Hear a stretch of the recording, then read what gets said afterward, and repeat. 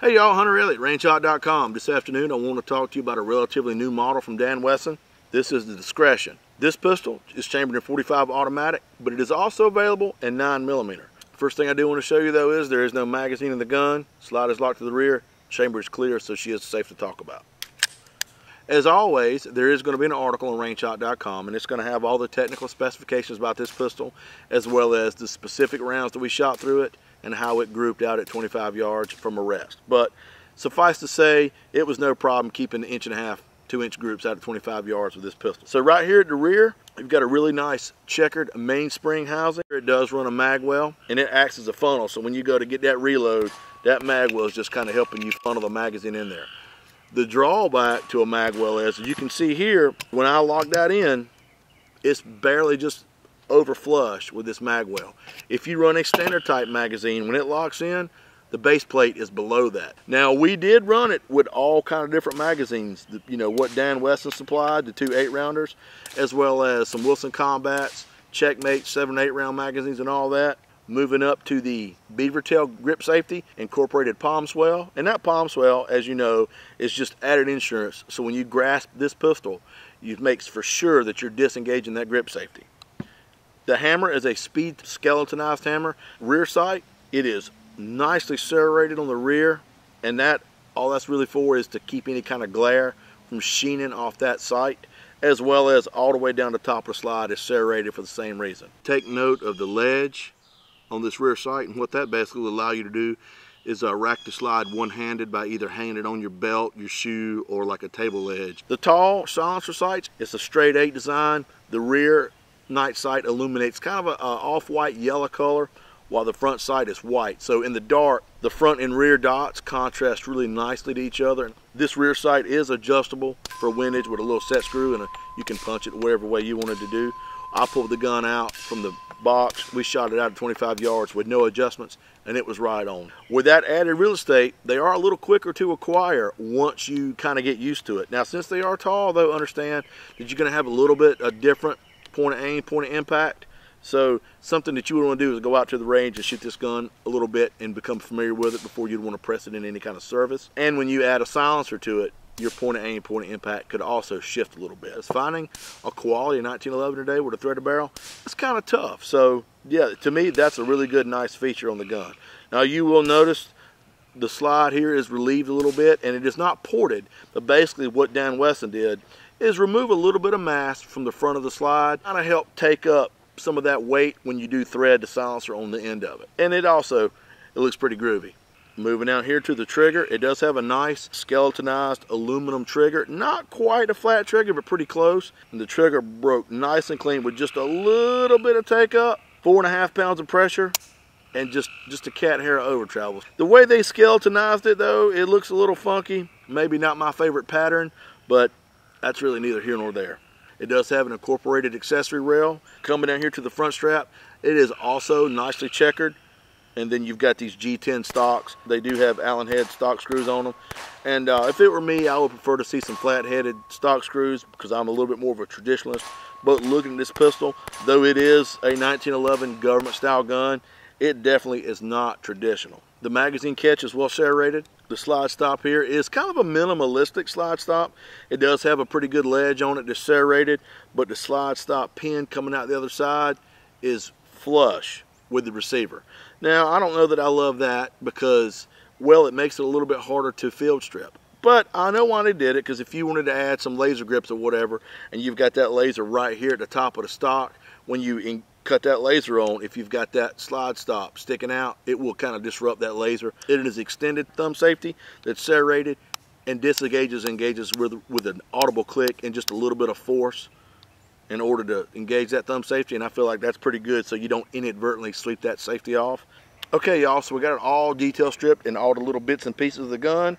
So the mainspring housing and mag well are incorporated. The cool thing that I just learned though while taking the stocks off is the stock screws have little O-rings right at the head. And basically what that does is when you snug them down, that actually almost acts like a lock washer and keeps those stock screws nice and tight. That is a very nice touch.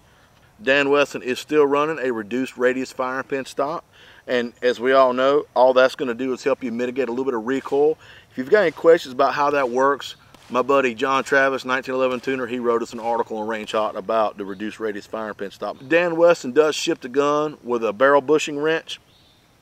The barrel bushing was not tight enough to where I really needed to get off. I was able to get it off without that, but it is very well fit. They're still not kinking the plunger spring, so when you take that thumb safety off, that plunger spring, man, it tries to get the hell out of Dodge. So if anybody in Dan Wesson's watching this, hey man, how about kink these plunger springs a little bit, because I am tired of looking in my carpet for them. Or maybe I should just learn how to take it apart a little better. The sear, disconnect, both look really well. The barrel is a fully ramped barrel, and with the added threads, it is 5 3/4. So you do get 3/4 of an inch more barrel length, which will net you a little bit more velocity. How much? Probably not a whole lot. Is it enough to matter? Well, in this world, man, every little bit helps. Now, looking at the lock and lugs on this barrel, they are nice and crisp and clean with no indication of any kind of chippage or peening.